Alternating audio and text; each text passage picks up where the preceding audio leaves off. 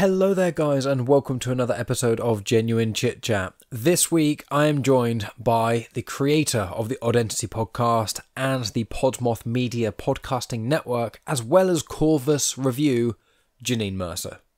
Now, anyone who's been listening to Genuine Chit-Chat for a little while will recognise Janine's name because she was actually on episode 78 of the podcast. So I really recommend you guys go back and check that out. It's not essential for listening to this episode because this is completely a separate episode entirely. But if you like what's spoken about in here, you're almost definitely going to like what was spoken about in the previous one.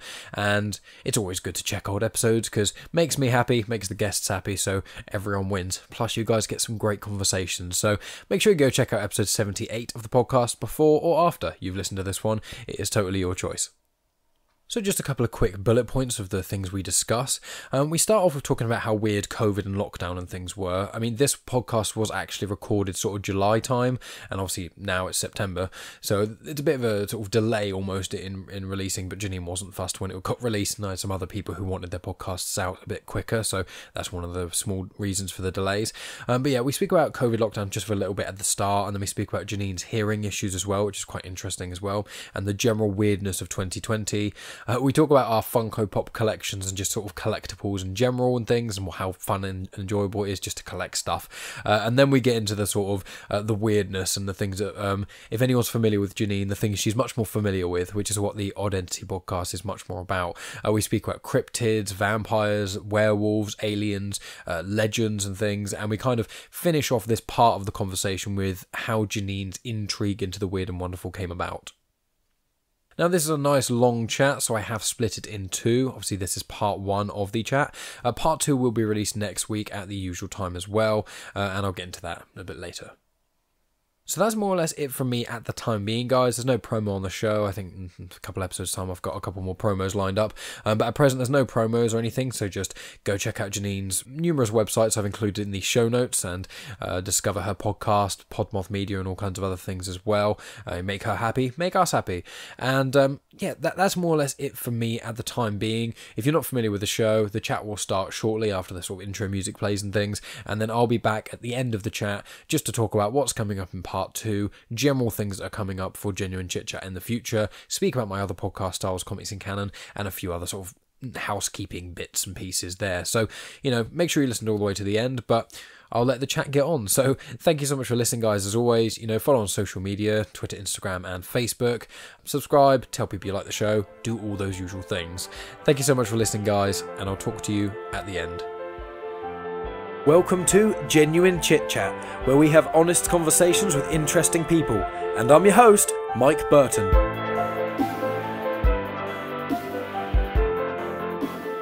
That's a great thing about me. I'm always on. Doesn't matter where and when. You just tell me. That's my problem. That's my exact problem. It's like there's no off switch. People wish there was an off switch for me a lot of the time. In fact, people have actively told me that they wish they had an off switch. I know, it's terrible. That is terrible. I am here with Janine Mercer. Hello there. I like doing the intro thing, quick, fast, get it out the way, even though I ramble on the intro far too much. But it's great to have you on again, Janine, and we've already been chatting a bit before. Mike and we both podcasters quite a lot, so the intro bit is always like, okay, stop all organic conversation, right. Press the button, say your name, say okay, now I can get back into it. But you doing all right? Yeah, I'm doing good. You know, we talked about this a little bit before, but the COVID-19 thing kind of is a little crazy. I'm in the U.S., I'm in Wisconsin, so they're talking about instituting some sort of I guess, a law or like a strict guideline about people having to wear masks even when they're outside and they're within 30 feet of people. Wow, okay. So it'll be interesting to see if a lot of the conservatives will actually grab onto that and follow the rules. I myself have been very liberal for a lot of my life. My family is very liberal. Canadians in general, I think, are very liberal. I don't want to speak for all Canadians, but it seems that way. And yeah, so I don't know. It'll be interesting to see what happens with that because, I mean, as of right now, I could go across the street to there's actually a butcher kitty corner from me. So if I leave my house and walk across the street, there is a tiny little butcher shop where like all of the clientele is old and none of them are wearing masks. And it's closed quarters. There's no possible way to social distance. They've covered all of the checkouts with plexiglass. But I mean, it's not, you can't just be like, okay, I'm going to slap some duct tape on this and it's going to be great. You know, we're all going to be fine. It's not going to happen. You know, you have to take it seriously. Yeah, it's over here. Over here, the government guidelines aren't as strict on individuals. There's the only mask. Certain companies can say if you have to come into this area with a mask and things like that. But apart from that, it's just public transport. It's just on buses, things like that. You have to wear a mask. I think all taxi drivers and things have to wear a mask. And I think you're strongly recommended to wear a mask when in a taxi, but they've all got some plexiglass between the front and the back now. Right. So, yeah, and all the shops and things, especially the supermarkets, because they've got a surplus of like stickers and things, they've got loads of arrows and things, and they've got actual on the tiles how much distancing there is. And I think there was somewhere, I can't remember if it's in England or if it's in America, I think it might have been England, there was social distancing hearts, like spray painted on the grass in like certain parks. So they're like all 2 meters apart, and it's like this big grid of hearts, and you can sit in there with a few people. So that's quite cool. Yeah, but beyond the COVID-19 thing, I have been one of the, I don't even know how many millions of Americans who have had to go on unemployment insurance because the business that I work for is going into bankruptcy, and they don't know what they're doing to come back after this, or if they'll come back after this. So it's just kind of been a little bit of drama. Beyond that, I got new hearing aids. Oh, okay. Yeah, I don't know if I ever told you this before, but I'm hard of hearing. I think you might have briefly. I don't recall the hearing aid, but please tell. So, I mean, I know that your listeners are not going to be able to see them, but they're Eargo hearing aids. Oh, that's really cool. So they're very small, and they literally fit like right into your ear canal, so you can't see them. There's nothing to physically see. That's incredible. If you don't mind me asking, how long have you been hard of hearing? Oh gosh. Well, when I was a stupid teenager, I was in a band, and I spent a lot of nights standing in front of amplifiers with no ear protection. So I would say that my hearing probably was damaged then, but I never actually admitted to myself that I was hard of hearing until probably 2 years ago. Oh, okay. And it's one of those things, like a lot of people who deal with different stages of hearing loss say that it's difficult. The most difficult thing is to admit to yourself that you have an issue. So basically, I just kind of had to sit down and give myself a pep talk and be like, listen, you know, like, you need to do something about this, because I could be in the living room and my wife could be in the kitchen and I can't hear what she's saying to me. Or I mishear everything, and then like 2 days later she'll be like, did you go to the butcher and get the rolls that I wanted you to get? And I'm like, no, like, when did you say that? You know, I have no idea. I see. Which makes it very frustrating. It can make you very angry because you feel like you're almost like on the outside of everything. You're not really part of the conversation. You're not really like a whole person because you can't get the whole picture. You know, you're not getting the whole story. Yeah. But yeah, so it was about 2 years ago that I finally was like, okay, I need to do something about this. And then it was a year and a half after that that I finally did something about it, because I'm a terrible procrastinator with a lot of things.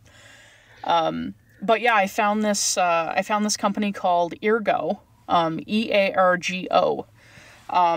And the hearing aids are rechargeable.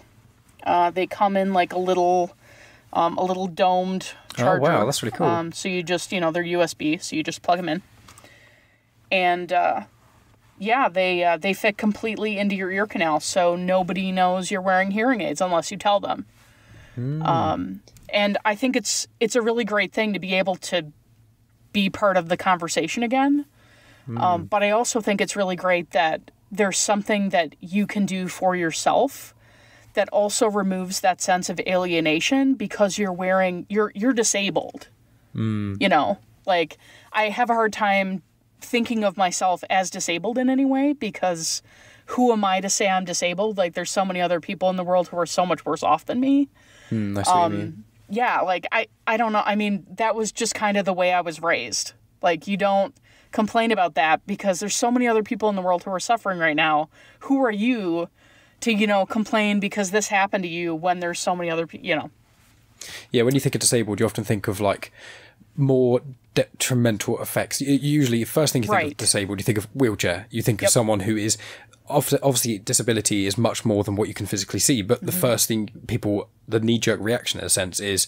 You're not in a wheelchair, you don't have crutches immediately, and it's just, I can understand how even something as subtle as a hearing aid, which some people would notice, but some people obviously would notice, and then will treat you differently due to just seeing something in your ear. Right. Whereas this is nice, subtle, and you don't even have to worry about having that interaction. Yeah, yeah. Well, and also, you know, a lot of businesses say that they don't discriminate against people that have disabilities. But that just means that, you know, like, it's illegal to do that, but that just means that they're not going to say it out loud. You know, exactly. And they're going to hire based on the way that they want, and they're going to fire based on the way that they want, and it doesn't matter. You know, I mean, you know, for example, I'm a lesbian. There are a lot of places in Wisconsin that say, oh, yeah, we hire LGBT, you know, QIA plus people. We're very pro, but at the same time, they don't have anybody from that community on their staff because they haven't hired them or they fired them for other reasons.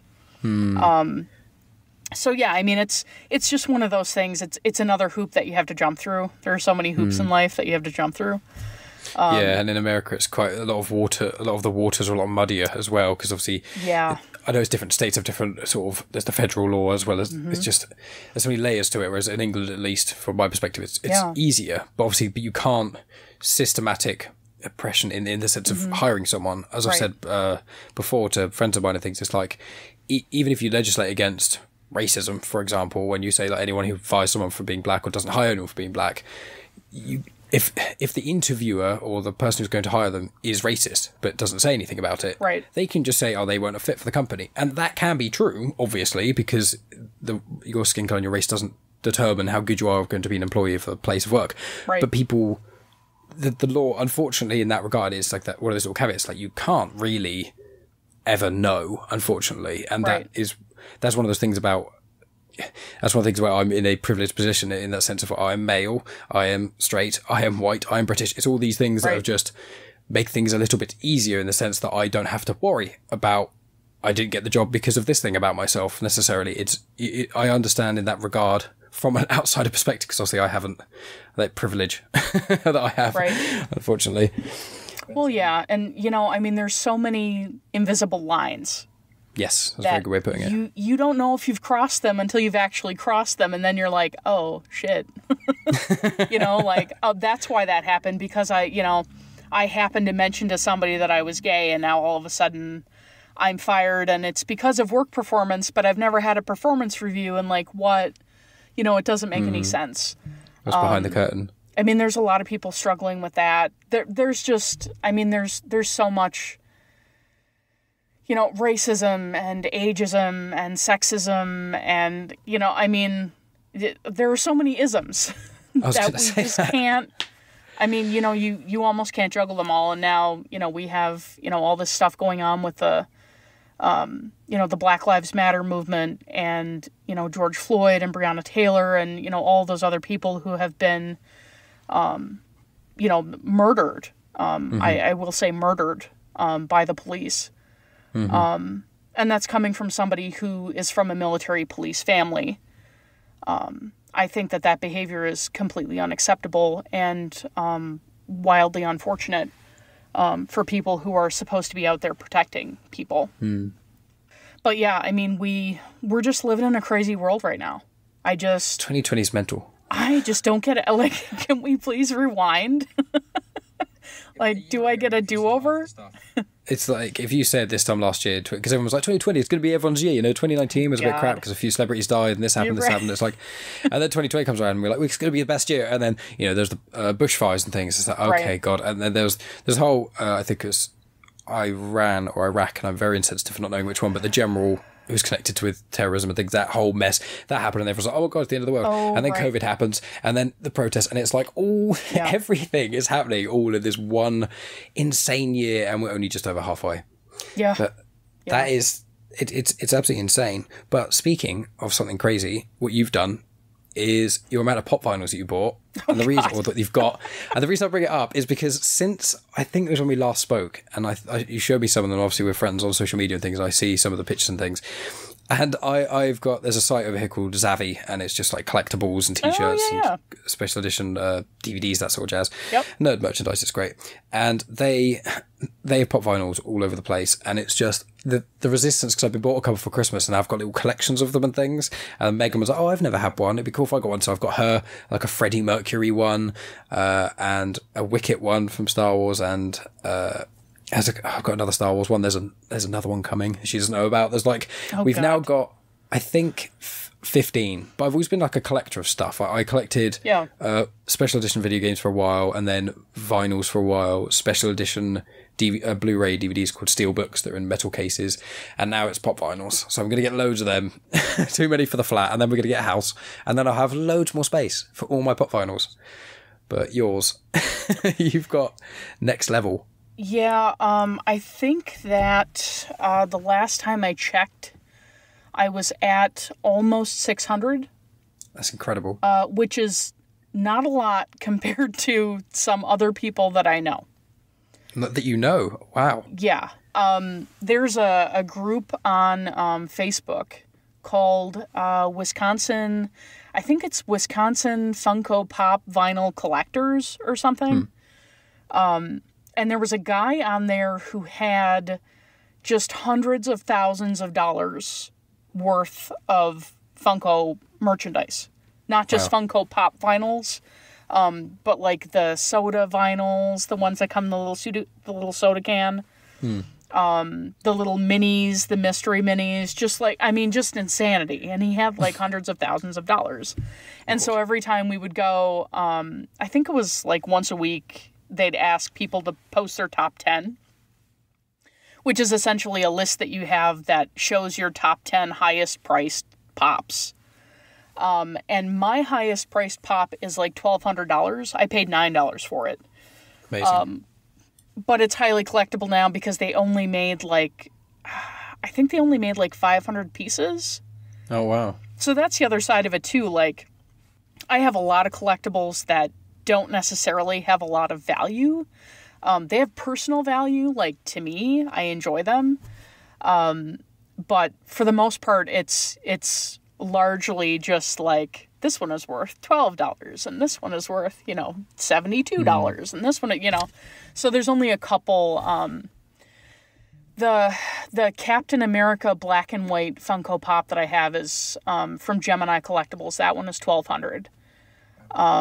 And then I also have one, when the first Thor movie came out, they did a whole line of pops. And so I have the Thor from that specific movie release that is like $320 or something. Oh, and then they go from there. Like, I have a 4-pack of Universal Monsters. I think it's like $350 now, valued at $350. But I mean, the other part of it too, you have to consider, if I ever wanted to sell anything, I would have to look at the sold listings on, say, eBay, and be like, okay, well, this one is worth $350, but it's sold for $250. So, how do you price it out, kind of thing? I don't know that I would ever sell anything. Well, that's what I was going to ask. My wife wishes I would sell things, but I can't. My girlfriend is very similar. I've got a lot of different collectibles and things like that. Like, there's a game called Fallout New Vegas, and they released a special edition where you get the poker chips, playing cards, an art book, and a few other things. And there's like 9,500 or so made, and it's got the stamp on how, number 3,000 or whatever. And it's all. I got a copy of. I got that Fallout New Vegas, and then I laser burned it, or whether my Xbox laser burned it, and then so I went to. It was Game Station at the time, and basically got another one back. But they didn't take the broken one off me. So I went home, and I realised that I had still the broken game with the receipt and the fixed one.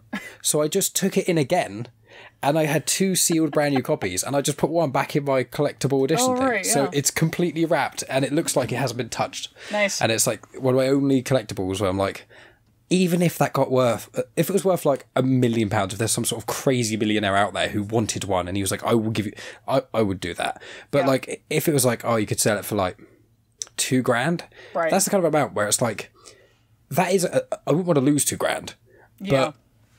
But that's quite pushed. $2,000 quite a lot. But if it was like 500, I'm like, but 500, like, I kind of.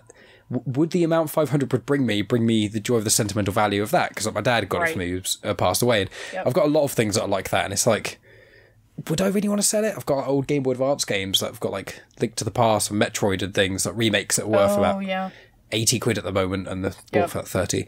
And so I don't want to sell them because I think the games are amazing. But if they sold for like $5,000, you know what I mean? But they're never going to the chance, because then I'd be like, oh, if they sold for $5,000, I'd sell them. Then it'd be like one of those movie moments. The next morning they'd be worth 5 million, and that's always in my mind. So just never sell in case I lose out on the sale. Yeah. Almost. Well, you know, and I think a lot of my collecting is. I think it has something to do with my childhood, because when I was growing up, we didn't have a whole lot of money. So whenever I got something that was, you know, action figure, I was never into dolls. I was never a doll person. So for my birthday and stuff, I would always ask for action figures. And those action figures were always like Thundercats, Teenage Mutant Ninja Turtles, He-Man, you know, I mean, you name it, Ewoks. Like, I just had anything and everything related to these shows. And I wanted to take all of that stuff out of the package and play with it.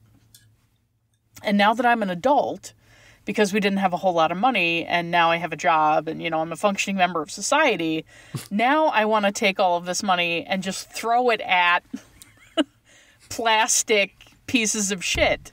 You know, I don't know if it makes any sense to anybody but me, but it's just like, now I want to keep everything pristine in the plastic.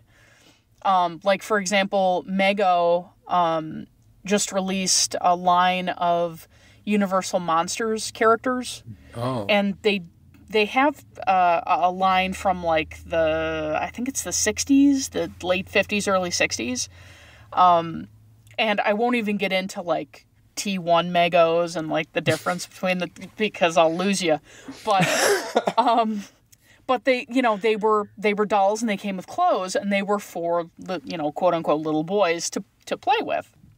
And so they re-released the entire line. So now they have, like, the Invisible Man, they have the creature from the Black Lagoon, they have the Wolfman, Dracula, Phantom of the Opera. Like, you know, there's just there's a whole line that they've re-released. And so I had to buy one of each and then keep them pristine in the packaging, so that, you know, 50 years from now, maybe, somebody will open her sarcophagus and be like, look, she was buried with all of this plastic shit. How much is it worth? And then that'll pay for, you know, the hosting me in the cemetery. Yeah. That's a great plan. I mean, with the pop vinyls and things, Funko Pops, I've been with them at the moment. Megan's also got one from the Witcher as well. I got it's got a glow in the dark flame spell, which is cool. And I really like the way they are at the moment. We're in a flat, and we're living here for a couple of years. We're just saving up to buy a place, and because we're renting here, and because we're renting, our landlord's pretty lenient with certain stuff. We can put nails in the wall and things, but I don't really want to put full shelves up, and I don't want to, you know, redecorate, because that is more hassle than it's worth. And then you put all the effort in, then you move out in 2 years, and then it's just like, so I'm going to wait until we get a house, but I want to have like a shelf up, and it's like, there's this internal struggle with myself, and it's like, one of my pop vinyls is a Han Solo exclusive that my mate got me, and it's just got an exclusive sticker on that's nice, and only the Geralt Igni Witcher one has also got one of those on it, and they're special exclusives or whatever. Right. And it's like, I want to get them out and make a little diorama with them, because I've got like Star Wars characters, and I'm going to get some Harry Potter ones, and probably a couple of Lord of the Rings and Dragon Ball Z and loads of things, because I can't stop. And I have to limit myself to like 1 or 2 a month, but I've got like 6 or 7 that are pre-ordered for August. Because I'm just out of the year. I've been, I'll buy those 3, then 2 for 18 quid or whatever, or 3 for 30 quid or something like that. Yeah. But only one of them's out, and the other 2 are pre-orders. And they've all, because of COVID, they've all just got stuck, and they're all coming out in August. So I'm going to get like 7 or 8 of them in the post. God. But I'm like, do I want to take them out? Like, if I take them out of the packaging and leave the packaging and preserve it, I could put them back in, but then that won't be mint. And what if they become loads of money one day? But surely I should have fun with, like, I'm almost dreading getting a house because I can just put it off until then. Right. Well, and I mean, part of it, so about a year ago, I came to the realization that I was collecting for myself. And so I'm not going to super worry about what everything is worth, because I'm not collecting because I want to collect things that will eventually be worth a lot of money. I'm collecting right now because it brings me joy. You know, like, whatever makes your heart sing, right? Yeah. Like, so what I've done is I have painstakingly opened some of the packages that I have in order to display the items that I really like so that I can enjoy them. Because, I mean, ultimately, it's in my office. Like, I'm the only person who goes in there because there's creepy shit in there. My wife doesn't like it.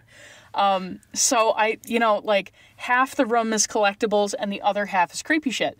So I cut off a piece of the room and I was like, okay, now this part of the room right here, this box, is going to be for all my collectibles. So I went out and I bought, IKEA has these Detolf cabinets, which are like glass-sided tower cabinets. Yeah.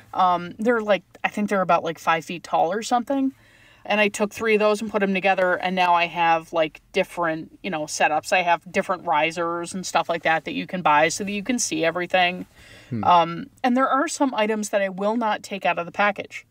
Okay. Because, I mean, the Captain America that I have is worth $1,200. Like, I'm not, I can see that through the window on the box. Like, I don't need to open that box.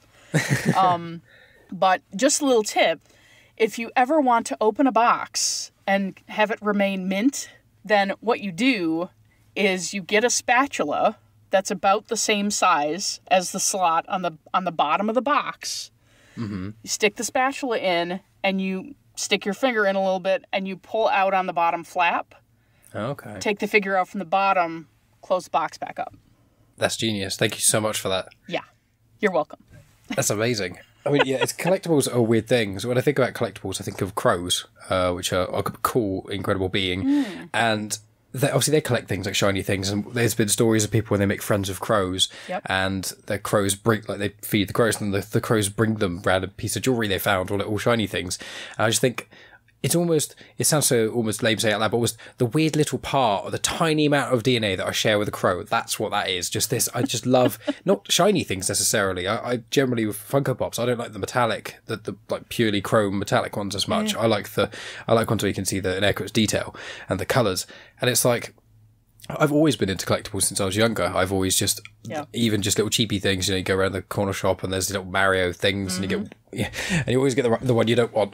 But they're fun, and I just collecting them, and just even now ordering them on, Savvy or whatever, and you know it's coming, and it's like, oh, the knock at the door, the delivery's come, and you open it up, and it's just it's what you say, the joy. It's a very it's just inexplainable. If someone said, what do you love so much about it? It's like, well, I like getting it, and I like opening it, and I like putting it on the side and then looking at it all the time because it makes me happy. And it's like, that's why, I just like, it makes, I don't know, when I'm not looking at it, I'm less sad than when I'm looking at it. That's why I've got so many. Well, and I mean, I also was a communication major in college for my bachelor's degree, and I did a presentation once on artifacts. Okay, yeah. And placement, because it communicates a lot about us and who we are and how we function. And so when you look at my office, my desk faces away from all of the collectibles. Except for the ones that I'm keen on, which are like on the back of my desk or like slightly off to the left. Yeah, apparently it's really easy to tell whether or not your coworkers like their family, judging on where they put their pictures in their cube.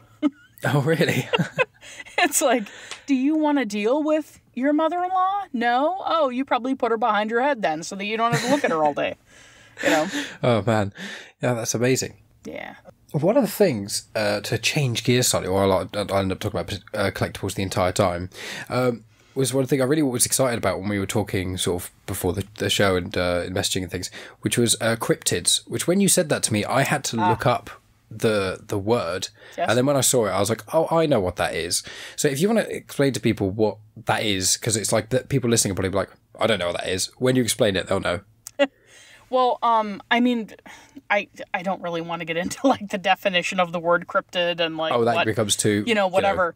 But I mean, my favorite cryptids are the Mothman, the Jersey Devil. Let's see, werewolves. Anything related to werewolves, because werewolves are actually pretty big in Wisconsin. People have been seeing werewolves in Wisconsin for a very long time. Okay. So, I mean, that's a big one for me. Also, Spring Hill Jack, which was a 19th century boogeyman. He was in England. Okay. So closer to you than he is to me. But yeah, I mean, they're essentially creatures that defy explanation. And if you've read a story about them, logic would tell you that it's not necessarily something that you should believe wholeheartedly. It's something that you should take with a grain of salt and then do your own research. Yeah. When I said Mothman, a lot of people probably flash to that movie, The Mothman Prophecies. If you ever watch that movie, it talks about Point Pleasant and the Silver Bridge collapse. And I think that was like around 1966, maybe. Okay. But yeah, I mean, the bridge collapsed, and apparently for a few days before, people were seeing this, for lack of a better word, giant bird-like creature that had like glowing red eyes. Okay. And they said that every time something bad happened, they saw this creature, and so they started to attach it to death and destruction and, whatever. And then in terms of the Jersey Devil, we have some similarities there. The Mothman, the giant bird, the glowing red eyes. The Jersey Devil was a similar kind of thing. It apparently lives in the Pine Barrens in New Jersey. It was the 13th child of Mrs. Leeds, who some say was a witch, and had sex with the devil, and then had this offspring who is a mix between a kangaroo, a goat, and a bird. Okay, the goat I can kind of get with things to do with the devil, but... Yeah, well, apparently it also has a forked tail, so, it just screams devil, right? Yes. So, yeah, apparently that, because it was the 13th child, and it was born on a very stormy night, and whatever, it came into the world apparently very violently, and attacked some family members, and flew up the chimney, and went to live in the Pine Barrens. And that story apparently is from, like, the 1730s. Oh, wow. So that story has been around for a very long time, and people are still seeing it. Just like people are still seeing the Mothman. They're still seeing, Sasquatch, the Yeti. They're still seeing all of these strange creatures. And logic would tell you that it's just not, it's not realistic to think that these things exist. But in the back of your mind, you're like, but what if? Yeah. That's just, I mean, that's the reason why I enjoy cryptids and cryptozoology, and I find it fascinating. I don't really understand these shows that get out like in the woods and try to find Bigfoot and stuff. Like I don't really get that. Like, he's onto you, dudes. He's not gonna come out. And plus they're too freaking loud. Like the cameras everywhere. Like he's not. I mean, yeah, Bigfoot got better things to do. Well, it's like if he did exist, it's like the actual, if he was a being that existed, it's one of those things where it's like, there's a lot of paranormal things which I necessarily believe, but there is that part of the back of my mind where I'm like, part of me does kind of think it is. So it's like almost, I feel like almost a lot of people with religion in some ways are almost like, no, there's no God or anything. But is there a heaven though? It's almost... in that kind of way, in the sort of, you can't fully shake it in some ways. I'm not a religious individual, to clarify, but it is just that, as you say, is you kind of want it to be. You want that mystery. It's almost what I like about things like Star Wars, and this is like that's what I love about media, right? Reading fictional stories and getting into the thing I love about Star Wars. It's escapism in some ways, but the be able to move things with your mind and having crazy laser swords and being a space wizard, like that's amazing to imagine. And right. Cryptid is like in in a more grounded way. It's like, what if this cool... Yeah, what if there were werewolves? What if vampires are a very fun one? Like, the amount of history to do... Obviously, I think it's like Vlad the Impaler, and then I think, was Nosferatu a person or a legend? I know there's the film, which was super old. Yeah, Nosferatu... So, I don't remember... I did a piece about this for the podcast way back. But the movie Nosferatu is actually a ripoff of Dracula. Okay. So, like, the woman who owns the rights for Dracula got pissy with the people who made Nosferatu and demanded they destroy every copy. Oh, okay. And some copies slipped through. So, yeah, I mean, Nosferatu is essentially a loose retelling of the Dracula legend, from what I understand. But Dracula is actually... Vampires in general are very interesting because... Vampires are not, they're not cryptids, they're legends. Right. And the legend is very old. It's associated with death, but it's associated with the understanding of death, which way back when was very limited. People didn't understand the process of putrefaction. They didn't understand how bodies break down after burial. They didn't understand how gases built up within the corpse. You know, they just didn't understand all of the science behind it. And so because they thought that their family members were coming alive at night and going around and sucking people's blood, they would then, you know, go to the graveside and drive a stake through their heart. Or they would put a stone in their mouth. So you have some bodies being found with actual, like, rocks jammed into their mouths. Wow. And I mean, it looks very violent, but people did that because they just didn't understand why, if you opened a grave, you know, it's the dead of winter and you've opened this grave and you're looking at your deceased loved one and they have blood at the corners of their mouth and they look like they could be alive. And, you know, your uncle is really sick and he's saying that so-and-so is visiting him at night and whatever. So there was just all this lore surrounding it, and yeah, I mean, it's built on fear. It's just all built on fear and you know, for lack of a better word, ignorance of exactly what happens to bodies after they're buried. And I think there's that religious tone to it as well, because obviously there's the whole, for a long time, and in a lot of vampire things, it is the cross. And it's you know, one of my favourite films is From Dusk Till Dawn. It's ridiculous, over the top. Oh, God. George Clooney was such a baby face in that movie. Yeah. It was so good. I loved it. It was one of my first tastes of just of ridiculous, over the top, grindhouse, that sort of thing. And it's, you know, he's got the shotgun with a bat, and it's like he shoots with the shotgun, and then he lifts it up, and it's a crucifix, and all the vampires like go, boom. And it's so cheesy, and I love it. And he dips it in holy water, all that stuff. It's amazing. And it's like the crossing. I remember watching Buffy the Vampire Slayer. That was when I was like 10. I watched all of them with a childminder that's just basically a babysitter, but straight after school. And what did you say? Your childminder? Childminder. Yeah, it's a babysitter is when the parents often go out at night. You have someone there who's a babysitter to make sure the kids go to bed. A childminder is more so after school. If your parents are working, you go there and then your parents pick them up. It's almost like the opposite in some ways. Oh, so it's a daycare. Kind of, yeah, but it's the childminder's not like, it is daycare. It is correctly daycare, but here it's like a daycare is an official business, which has several people there. And there's loads of kids there, whereas a childminder could have 1 to 4 or 5. And it was just my childminder. She had 2 daughters. One was my age and one was 5 years older. And for some reason, especially when I was younger, I had an affinity with getting on with older women a lot more. Not in any weird way. It was just I was very talkative and I was very interested in a lot of stuff. And so when this girl Gemma, she was 5 years older than me. She liked watching Buffy the Vampire Slayer, and she wanted to watch it. I caught it at one point, and then my mum found out and said, yeah, that's fine. And I was like, awesome. So I was watching like Buffy the Vampire Slayer like when I was at 10, 11, 12. It was amazing. I think Willow was my first crush, actually, from that show. Oh, really? Yeah, Alison Hannigan. Great. Yeah. I mean, I don't like her as much in American Pie. But then obviously Buffy, she's a witch, and she goes that season where she goes absolutely mental. And it's like... Yeah, right. I love that sort of thing. And so vampires, especially with my generation, you know, it's since...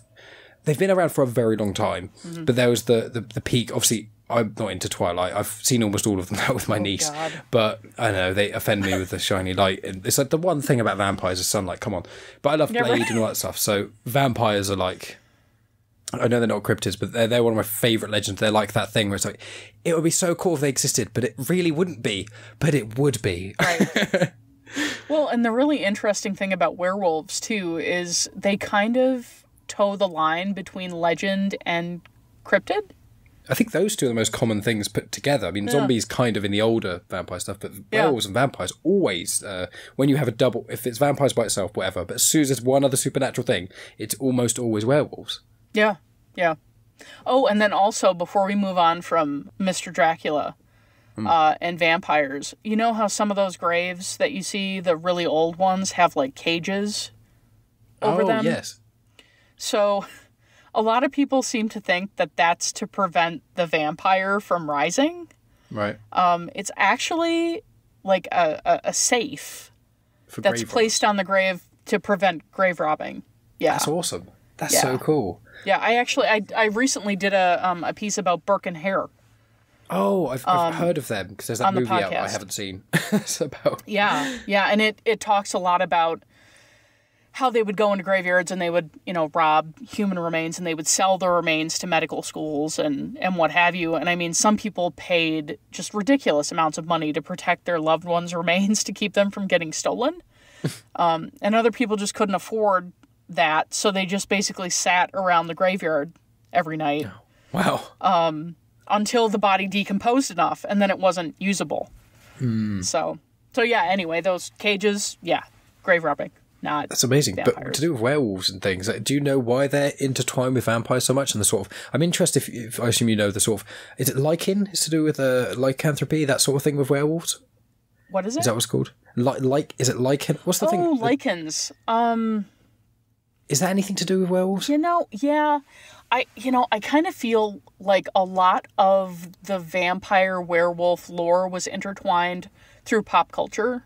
That's how I know about it. I think that's because, I mean, from what I've done, and I am by no means an expert. I've just done a lot of research on different topics. But from what I understand, those two legends are not connected. Okay. I think a lot of people watched, what was that movie with Kate Beckinsale and Scott Speedman? Underworld, yeah. I think that when that movie came out, people started getting really super into werewolves and vampires and like it was cool and whatever. There's also, I'm sure, like the Universal movie line. I'm pretty sure they have one that's like Dracula versus the werewolf or like Frankenstein versus the werewolf. I mean, they were constantly trying to put people together so that they could sell more seats, and it's like, Abbott and Costello meet Frankenstein, or like the Three Stooges battle a werewolf. Like it was literally like just to put asses in seats. They were like, we're going to put all these people together. But yeah, I think primarily it was just pop culture and, what two things can we put together that are going to be really interesting? Well, if we do a movie about Van Helsing, we'll throw vampires and werewolves in there and that'll be really cool. Whatever. I recently finished watching What We Do in the Shadows. Is that the series or the movie? The series. I haven't seen the series yet. So the series is awesome. Oh, okay. I need to watch it then. It's hilarious. The guy who plays Mr. Renham on the IT Crowd. Oh, is it the boss you speak of? Yes. Is that Matt Berry? Yes, Matt Berry. It is Matt Berry, cool. So he's in it. I love him. And he's just hilarious. And like all the stupid like sexual innuendos and like whatever. It's essentially like Mr. Renham as a vampire. That is the best. But yeah, it was literally like watching an episode of The Office, but with vampires. It was fantastic. All the live, the quote unquote live, like interview tactic kind of TV. I love those sort of shows. Yeah. Yeah. So yeah, I just finished watching that and I am just completely smitten with it. I think it's fantastic. I haven't seen the movie yet. I have to watch the movie next. But so I've already seen the movie because I like the director, Taika Waititi, because he did... Oh, yeah. Yeah, he's done What We Do in the Shadows. He did a film called Boy that I haven't seen. Thor Ragnarok, Hunt for the Wilder People. I love that. And Jojo Rabbit. Oh. Yeah, I seem to recall something about Thor. People were worried that he was going to direct Thor, and they were concerned that it was going to be, like, weird or strange or something. I don't know. I feel like I read an article about that recently. But I think they were worried, and then he did it, and it's one of the most popular of all the... it's literally it's probably my favourite of all the Marvel films, bar probably Endgame. But he's also going to be doing a Star Wars film as well with someone else. So it's like, let him just... At the moment, I'm like, just let him do what he wants, do loads of weird, crazy things, and if they suck... We won't talk about them. Just throw money at him. Yeah, let the crazy guy just be... He's so awkward. He's like... Someone I know described him as like... he's such dramatic things happen, but everyone reacts in such undramatic ways. Yeah. It's brilliant. And it's just like this constant like casualness to everything. And I love it. It's the New Zealand... It's like Flight of the Conchords. Have you seen Flight of the Conchords? Oh, I think oh my God, like a half dozen years ago. But yeah. Yeah, it's quite old, but that's sort of... They're New Zealand, and obviously they're more musical, but it's that sort of humour. I do love that, but... Yeah. Vampires are such a... Oh, no, I was going to ask werewolves, actually. You said about there's a lot of werewolf sightings, in a sense, around Wisconsin, around where you are, did you say? Yeah, so the Holy Hill area. Holy Hill is like... They have a really nice church there, and there's some really nice grounds and stuff. But apparently it is like a breeding ground for werewolves or something. Like, people have experienced werewolves running alongside their car. Late at night, they've experienced strange howling noises that they can't explain. It doesn't sound like a normal wolf. It sounds like something larger. Let's see. There's the Beast of Bray Road, which is another werewolf legend. There's literally a road in Wisconsin called Bray Road, and apparently the Bray Road Beast is like a werewolf human hybrid something or other. That supposedly has torn people apart and, whatever. I mean, there's just, there's so much, I don't know, hearsay, I guess, in those kinds of stories. A lot of them, I think, were designed as cautionary tales. I think we kind of talked about urban legends last time, and yeah, exactly. Yeah, and how they're designed essentially to be cautionary tales. Don't go down there late at night because something bad will happen. Don't go here because something bad will happen. And the something bad will happen is literally insert anything that your mom or dad or grandparents can conjure up on a whim, and insert into this threat. Don't go here or something bad will happen. So yeah, I think that a lot of the stories were designed in some ways to do that. There are also adults who are reporting that they're seeing it. So I don't really know. I mean, there's a documentary on Amazon right now, I think called The Beast of Bray Road. Okay. So if you have Amazon Prime, it's, free to view. I don't know how much it is if you don't have Amazon Prime, but probably a couple of bucks, Normally, yeah. But it's a really good movie. Towards the end, they talk to a lady who has written an extensive book about the Beast of Bray Road and compiled all of the experiences that she's gotten from people who live in that particular area, in the Holy Hill area. Yeah, so it's a pretty interesting legend. And some of those recordings that people are sharing, they're pretty spooky. Like, it doesn't sound like a wolf. It sounds like somebody, like, howling or screaming like a wolf, but it's, dead of night and there's a slight fog and it's kind of delightful. Some of those weird, crazy things. I remember when I was younger, I think it was around right at the end of school, so I was 15 or so, and I remember going to the library and taking out loads of books about the paranormal and ghosts and aliens. They were the two things that grabbed me hugely. And I think that's because my brother, I've got a couple of older brothers, but one of them, called Rob, he's been on the podcast actually, he and I used to watch loads of films. He got me into Terminator and Aliens and Predator, and he'd always say, Mum would say, when I was 12 plus, Mum said he can watch anything as long as there's no hard drugs or sex in it. So that was Predator and Aliens and Terminator, and as much blood and gore and ridiculousness as possible, as long as my brother said it was okay. I remember once they said I couldn't watch, I think it was My Crazy Ex-Girlfriend, I think it was, which is like an Uma Thurman movie that I still haven't seen to this day, funnily enough. But because there was a certain amount of sex references in, and I think I was like, I don't know, 11 or something, and it was out on DVD or whatever, and they said I couldn't watch that, but I could watch Predator 2. I was like, okay, I think there's a scene where someone gets skinned in that, but that's cool. You're right. I was going to say. So I got into Aliens, and I think it was around the time where YouTube first was kind of being a thing. I remember going on computers and things, and I just for hours would look up alien and ghost things. Oh, sure. And, you know, I mean, whether or not any of them could be real is another story, but some of them were so convincing. Like, I remember watching one of them now, like a year or two ago. I looked one of them up, and I remember it being quite freaking. You watch it now, and you're like, God, no, this is so. How could I even conceive this is real? This is clearly fake. Yeah. Yeah, like there's a big noise or something, and someone runs to the room, and then you hear a loud bang, and he turns, and you see an alien face, and it turns and runs, but it's literally like. Have you seen Alien Autopsy, the film? Yeah, I saw that when it premiered on TV. Yeah, with Ant and Dec in it. Yeah. They're the two guys. You always make me sound just like so old whenever it's by. It's like, we went to the drive-in and it was such a, I went to the drive-in to like the first movie I ever seen, whatever. Anyway. But yeah, it's the Alien Autopsy, like the thing they've got in basically that film on the table. It was basically one of those things. Their YouTube camera, it was really low res with the night vision stuff, and it ran. And I remember being so freaked out when I was younger. And then I watched that now, and I'm like, damn it! But you kind of go down a rabbit hole, and you so want to watch one where it's like infallible. But now, because of computer technology and everything, the chances of an actual alien sighting being caught and put on YouTube and not being some ridiculous amount of world news is very unlikely. Yeah. But that's where my sort of love for it. I read books and stuff like ghosts and things like that. I'm not sure if I asked you last time we spoke. Is there...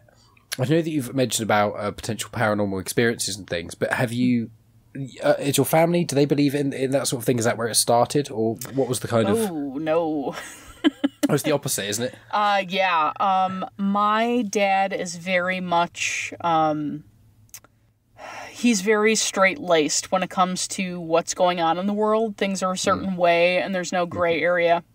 I see. My grandparents are the same way. I was raised essentially to look at everything through a lens of this is probably not real. Mm-hmm.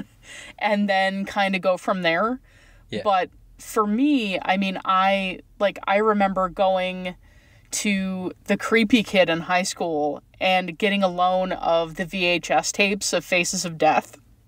What was Faces of Death? Can I recall? And like it was like these creepy videotapes that showed like autopsies and stuff and like severe accidents or whatever.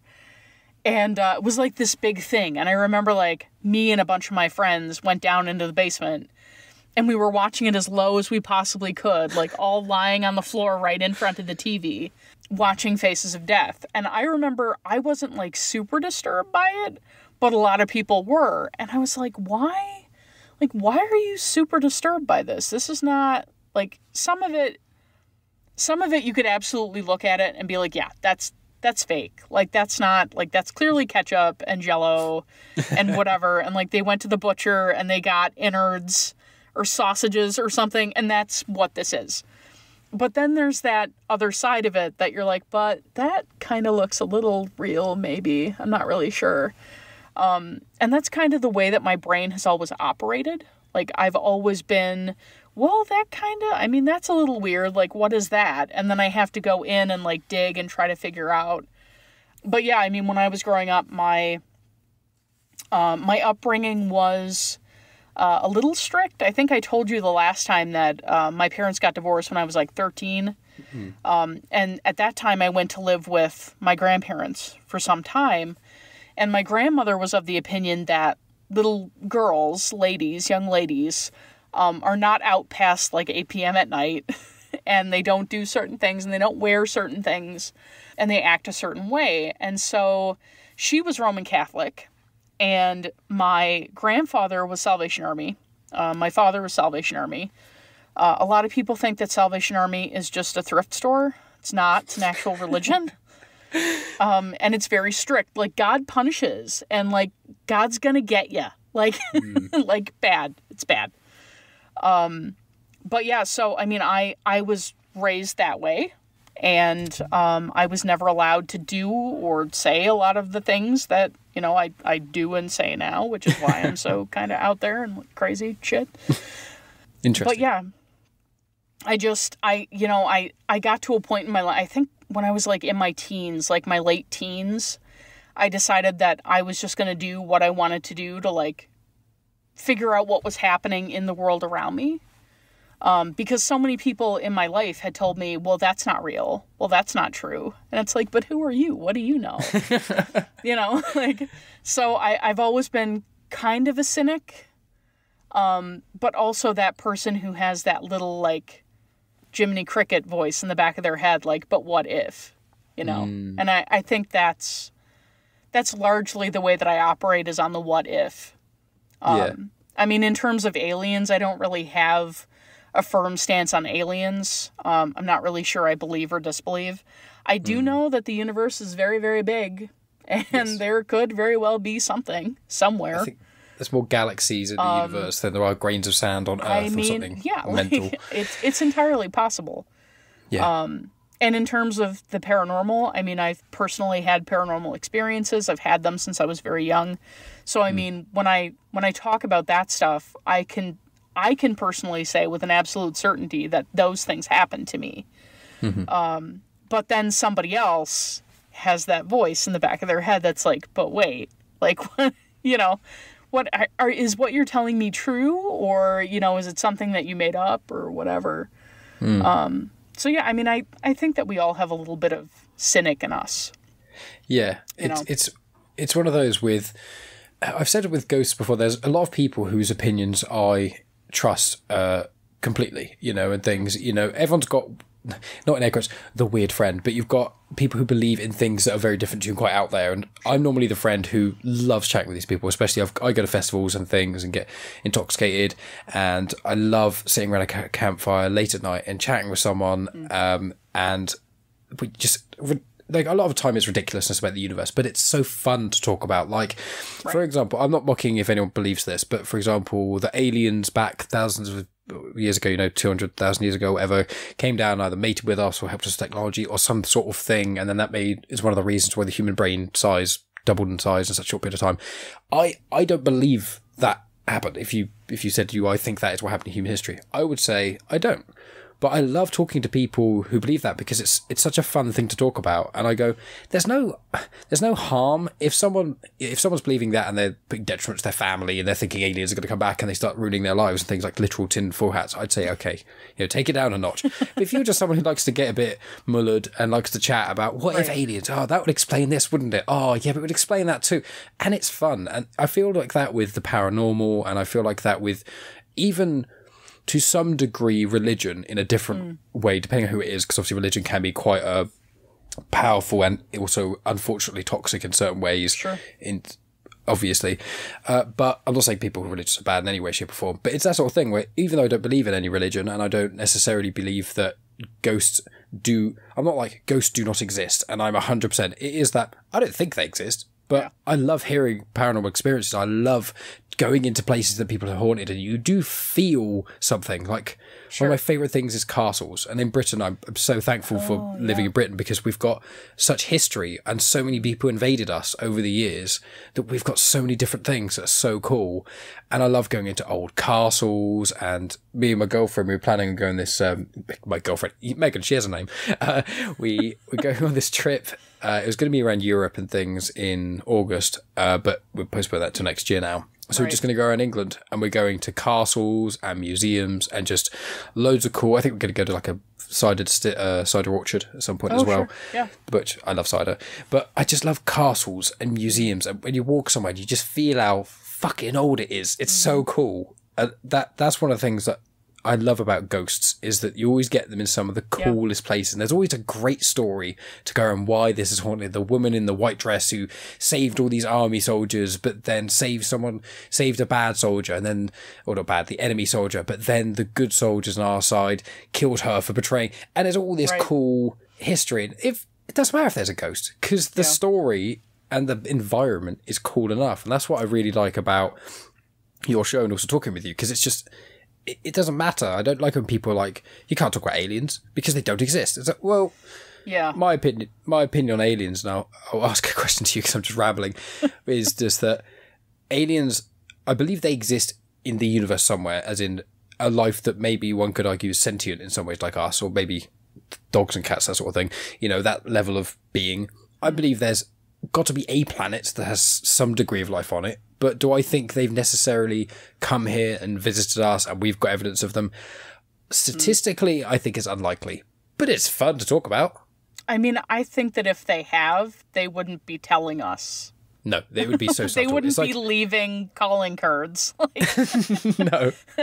We were here. Sorry, we missed you. Like, no, there wouldn't be any shit like that. It would just be like, yeah, okay, so we went there on this, you know, such and such a star date, da-da-da-da-da, and they were doing this, and we found it really fascinating, and so we're going to log it, and then, you know, in 25 years' time, we're going to go back again, you know?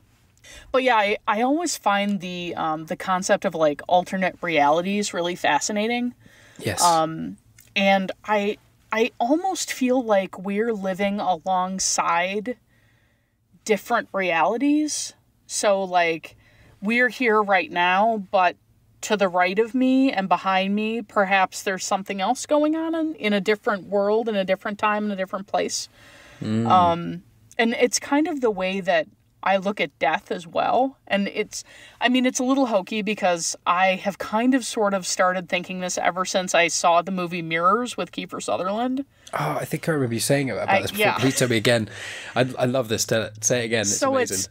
So it's a movie about this guy who gets a job as a security guard at, I think it's a store, some sort of like old retail space. And there's something about the mirrors. So there's like some sort of, it's been a while since I've seen it, but there's some sort of, I don't know if it's alien or like paranormal, something going on behind all of these mirrors. And so there's this room in the basement that he goes into and he can see this completely other world. And at the end, there's like a really weird, like, I don't want to give it away, but there's like a twist ending where he's looking into the mirror and the mirror is looking back at him. And like, it's just, yeah, it's very strange, but it's something that I think I can get behind just because I'm not particularly religious, because I feel like religion equals creepy, too creepy for me even. It's really funny. I had a conversation with my grandmother. My grandmother was like, you know, I don't understand why you enjoy all this creepy stuff. Like, it really worries me that, like, you collect bones and, like weird stuff. And I said, Nan, you're Roman Catholic. Like, really? We're gonna have this conversation? You're in a glass house right now. Like, no. I mean, they collect, like, saints' bones, and, like, you go to the Vatican, and they have, like, the past popes and like little, you know, and they're like green, like weird little green men, and those red, they look like the Grinch. Yeah. Like they're, you know, in these cases, and you can go and look at them. I'm like, that's the weirdest shit ever. And you're going to tell me that because I have a raccoon skull in my collection, that's too creepy for you? I don't know. It's funny, the crucifix as well. I was going to say, there's so many churches, because I went to a Catholic primary school. Oh, Neither right. of my parents are religious, but I went to a Catholic primary school. And so when we went to mass and church and things, there's a big Jesus crucified with the things in his hand, you know, the bolts and things in his hands and his feet, with the thorn crown bleeding. Yeah. And when we're having these nice songs about God is love and all that sort of stuff, which is fine, whatever, and you're looking at this crucified guy up there, and it's like, that's pretty damn weird. Like that bones are cool. Taxidermy stuff is really cool too, but it's like that is a bit of a push for you and me. At the college that I got my bachelor's degree from, it's a Franciscan institution. So like St. Francis of Assisi, the poor man from Assisi.